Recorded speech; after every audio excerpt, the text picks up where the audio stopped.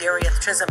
We follow the rescues live tonight at 6, and we've uncovered a lot of new information. Welcome. I'm Darieth Chisolm, host of IQ Smart Parent, with this preview of what's in store for the season ahead.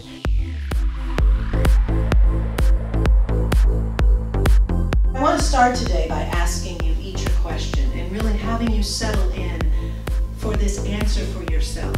And that is, what time is it for you right now in life? Is it time for you to unleash your passions? If we don't leap off the edge of uncertainty into the sky of unknown, we'll never know what's possible for ourselves. What is the hustle in the heart of someone who gets up tirelessly and works hard and delivers every single day? I started to try to identify a number of people, black, white, whatever industry, it didn't matter. The point of it was that these stories deserve to be told.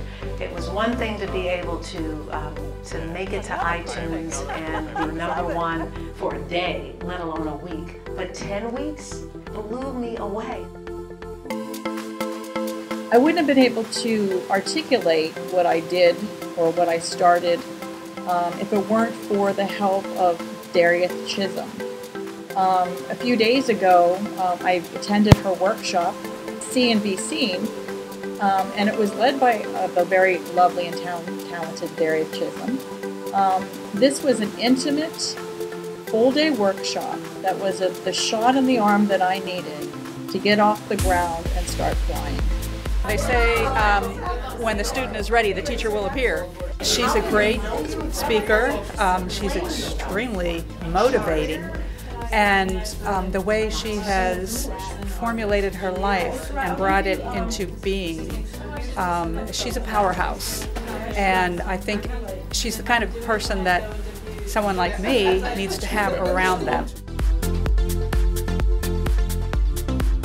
When I thought about the message that I wanted to give to you today, and I reflected on what I thought would be words of encouragement, I thought of this, a line from David Thoreau. And he says that, go confidently in the direction of your dreams and live the life that you have imagined. You get to make your dreams happen. It's that simple. It ain't that tough. Stop spinning out over it. I want to give you 3 challenges and 7 steps on your journey to helping you do this. Here's the first challenge. Dream. I stayed focused on my goals and dreams and being flexible to choose other options. And that has allowed me to expand and grow in ways that I had never imagined. I now live a life where I own my businesses, I own my life, and I get to coach people to their greatness. Take action.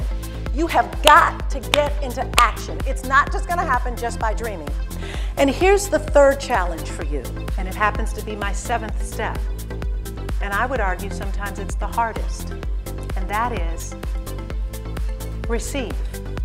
Receive in gratitude, receive in appreciation, receive in humble regard for all that is available to you.